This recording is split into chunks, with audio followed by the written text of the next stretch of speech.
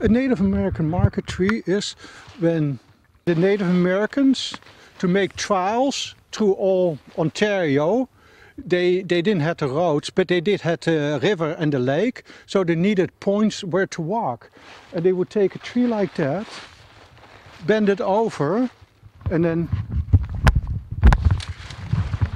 with a leather strap they would attach it to that, and they would come back about 3-4 years later.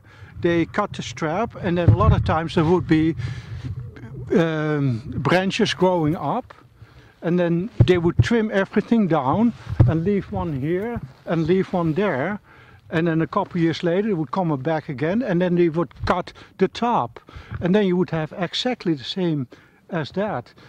And that probably happened something like, well, maybe 300 years ago. So if you look at it on a historical value, this is one of the oldest man-made marks in this whole community. This would be a marker, a trail, so they would know how to walk from the river to the lake. But also... And there could be that there were about 100 of them on a particular trail.